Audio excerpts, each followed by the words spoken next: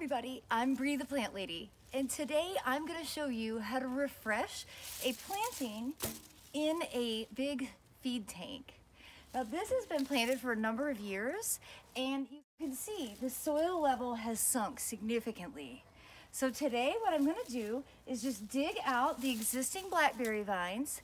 Don't worry, I'm going to replant them, but I'm going to top fill. I'm going to fill this feed tank back up to the top with more soil, and I'm going to plant in some other winter interest plants that I can eat.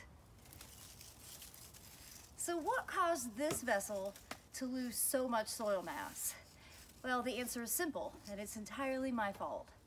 When I first installed these, I was trying to save money. Instead of buying enough soil to fill them, I instead opted to put in a hay bale in the bottom to fill up some of the mass, and then filled it with soil and planted it, and everything looked great. But guess what happened when all that hay started to decompose? The soil level went from appropriate level down an inch, down a foot. And now I'm stuck having to redo this project that I could have done the right way the first time. And so that's always a lesson for me to learn. When I try to cut corners in the garden, it usually results in more work in the long run.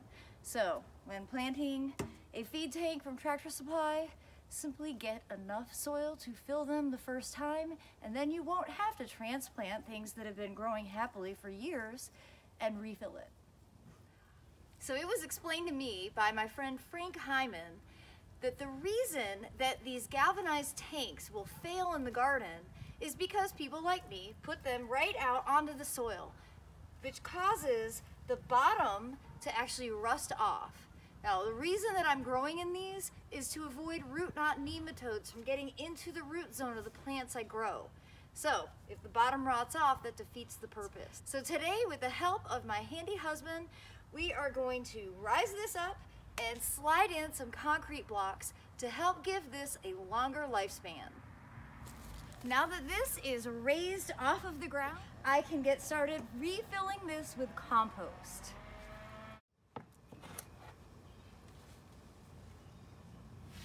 All right, now that I've got this topped off with compost, it's time for me to replant.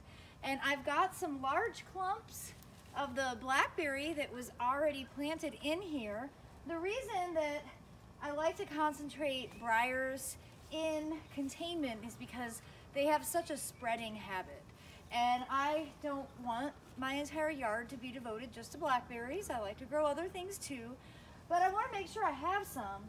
Now the thing that I'm going to do differently this year is, or this time I plant them, I'm actually going to concentrate the blackberries towards the front of the planting instead of middle or back, and that's going to enable me to utilize the back of this feed tank to plant something from seed so that I can maximize the square footage of this tank. So now to the fun part. What should I sow to be the complement for these beautiful blackberries? And I've gone through my cool season seeds and I'm almost out. I've done a great job of getting things sown this year. But I found a couple of things that I think will work and be really cool. So first, I'm going to seed in the Toscano kale, just kind of throughout the open compost, along with the radish dragon's tail, which is a plant that I've never grown before. And then as a center element, I have just enough barley to do one clump, and I think that will be a really dynamic addition to this feed tank planter. I look forward to sharing updates as all of this grows and germinates through the cool season. Thanks so much for watching.